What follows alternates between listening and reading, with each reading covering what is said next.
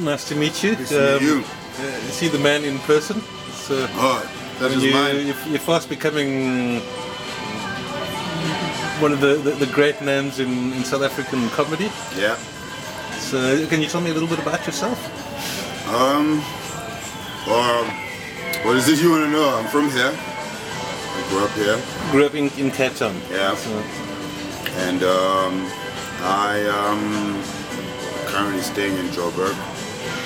Can you tell me how you got into comedy and what inspired it? Whether you were just like natural. I was at school, and then we had like job shadow. You know, job shadow. Yes. And I had to follow some people, and I don't think any of the companies sort of wanted to, you know, like I went to a law firm, blah blah blah, and then I just decided, okay, cool, let me just go follow these comedians. Out of the blue, my drama teacher says, oh, I know a company, they just follow these comedians around, and then, you know what I mean?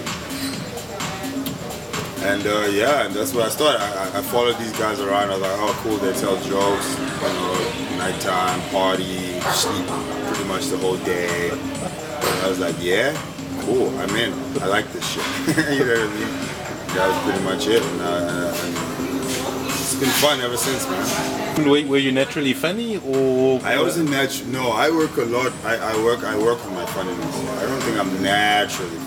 I try to be funny as many times as I can, as many hours of the day as possible. If I'm awake for 7 hours, I'm gonna try to be funny for 45 minutes. Of those 7 hours straight, you know. But the rest of the time, I'm not. I don't think I'm naturally funny. I think I practice a lot, and I work on my gags a lot. So some guys just get on and just, you know. But I'm not one of those dudes. I have to work on it a lot. In school, I wasn't like a class clown.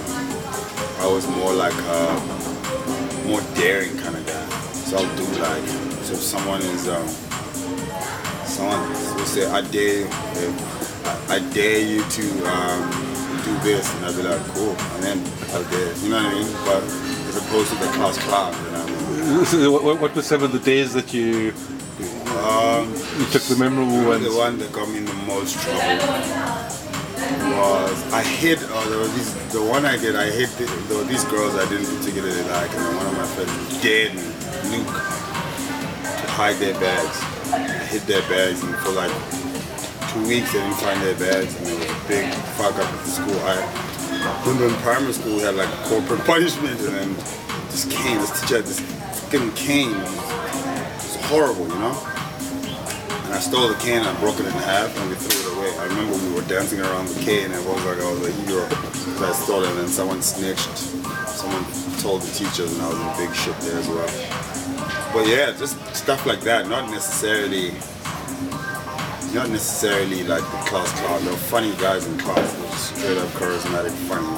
I wasn't one of them. I was actually quite nerdy in school. Not like book nerdy, but just like not cool nerdy. You know what I mean? Yes. Not necessarily just because you're not cool in the playground, you're hitting the books. I was just like an odd person in school. What inspires your this stuff, material? Things that just happen in the world, you know, like the way we operate, you know, like the way we do things as society. I think the most that's the thing that I sort of talk about, and it can range from if in that context, I mean in that premise, right? You can put it in every category and sort of question everything that's happening, and that's where the funny comes in. Why do we do things like this? Is it necessary to do it like that? Or isn't this ridiculous? You know what I mean? And that's what happens. The comedy scene is good. The corporate scene is actually not too good for comedy. It's good for comedy to make money, but it's not the best situation for comedy. You understand what I'm saying? Okay, and as far as comedy clubs in Joburg, I mean, which are you the can ones work every night in Johannesburg. Which are the ones to look out for? There's Tan's Cafe every Thursday, there's Green Room every Tuesday, there's Small Runnings on Sunday, Monday there's Baseline, Wednesday, what's going on Wednesday? Sure, I forgot. There's Soweto, the place called Ozone on Wednesday. mean, Saturday. Hi, Loyiso. That's Angelo. There's actually, I didn't realize there was that much happening as far as... No, Joburg scene is big. Cape Town is not, you know, and they don't have enough acts as well to sustain the clubs.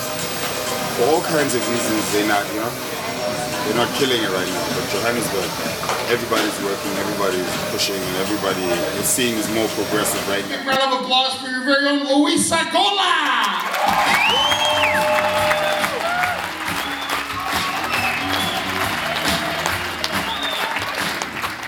Okay. Oh, black people there. That's fucking awesome. Oh, how you guys doing? You good? Yeah. Oh man, it's crazy. There's this whole custard shit going on. This is called testicles. It's fucking South Africa, man. Anything fucking goes, especially when it comes to Olympics. We don't give a fuck in South Africa. We'll send anyone. Can you swim? You have legs, you give a fuck. Hey, I got fucking go.